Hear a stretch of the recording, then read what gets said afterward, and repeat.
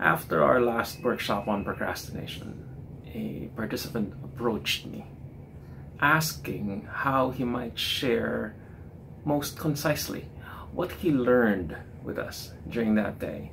You see, it was a very cognitively demanding day, and it kind of fries your brains and sends you into deep introspection and gets you raring to try and figure out what actions to take on your own life. And he was doing partly a reverse thing. He was trying to figure out how to pass on rather than how to directly first apply. He was trying to figure out how to pass on in like short steps what he learned from me that day. And I said to him, well, and I said it in the form of a story. I said, procrastination, think of it as kind of like the enemy.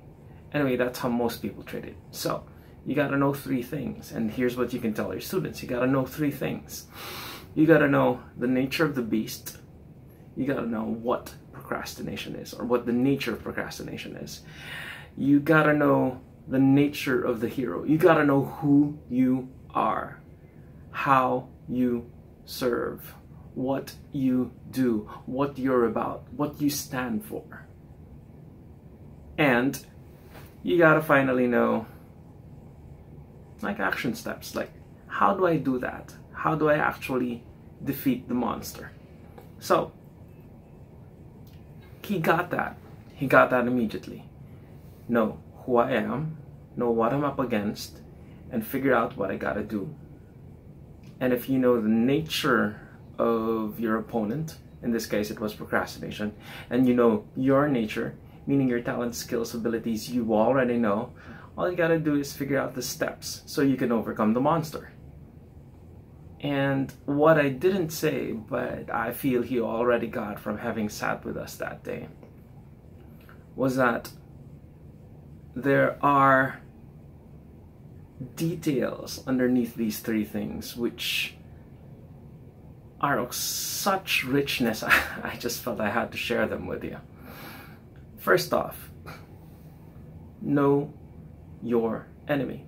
And in this case, procrastination is when we hold off or put off or don't do things and we feel bad about them.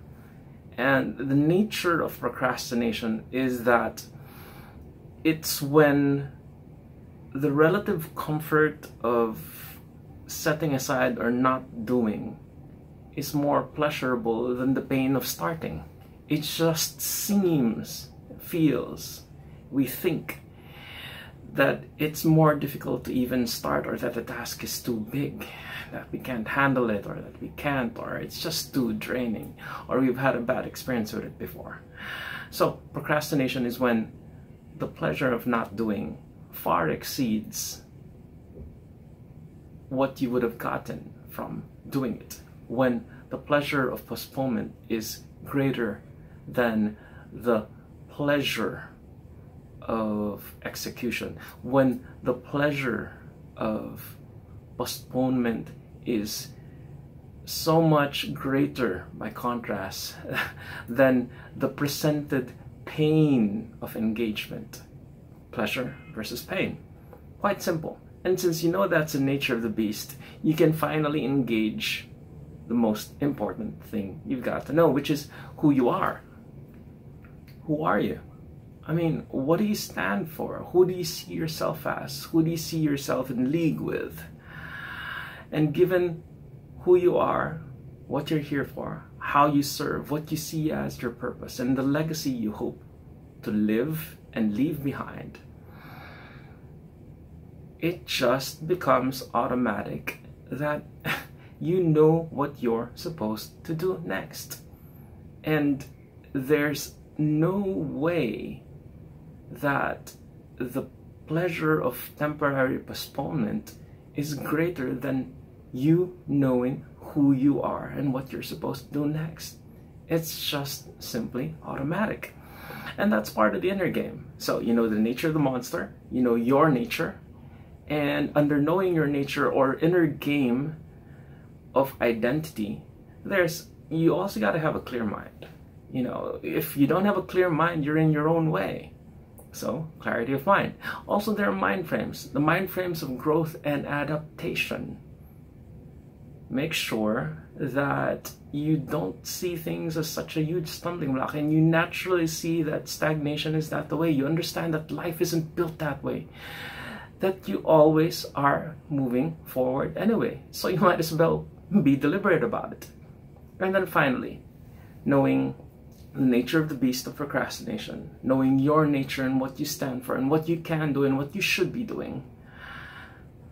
There's now the outer game of productivity, the outer game of actions, strategies, techniques. There's now the outer game of building rituals and habits. And that's a whole other discussion. But to summarize, hope you got something really deep from this. You gotta know what you're up against. You gotta have inner game. You gotta have outer game. And get at it. Take action now. Beat that procrastination. And see you soon.